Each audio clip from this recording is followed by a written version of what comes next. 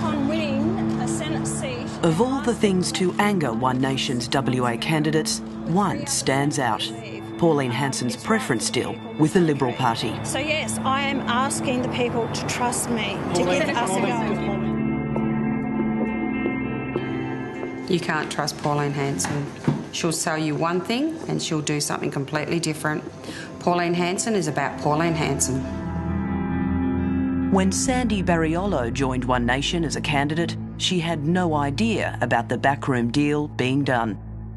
So you had no idea that None behind whatsoever. the scenes? Yes, behind the scenes she was already manoeuvring. I would hazard a guess and say she was already manoeuvring behind the scenes, getting her deal in place.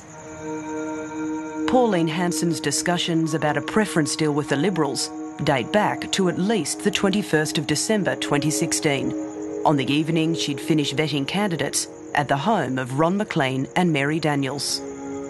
She said, oh, I'm going to a meeting. I've got a meeting. Oh, I said, really? What sort of meeting? She said, a secret meeting. I said, a secret meeting? Who with? She said, I can't tell you. Soon after, there was a knock at Ron and Mary's door. And I went to the door and I nearly died. There was Michaelia Cash and another gentleman. I didn't know it was her husband. Just to be clear here, Mary.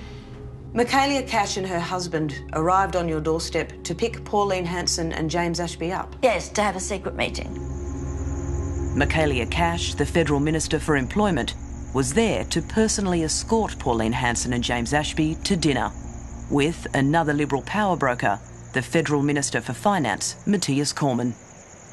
We realised then that it had been talked about before they even came over, because seeing Michaelia Cash at the door and her husband, it was all arranged, and nobody needed to introduce anybody. They all knew each other.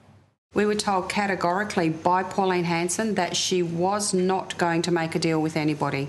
Pauline Hanson told you Yes. no preference deal, was it? No preference deal. She told all of us candidates the same thing.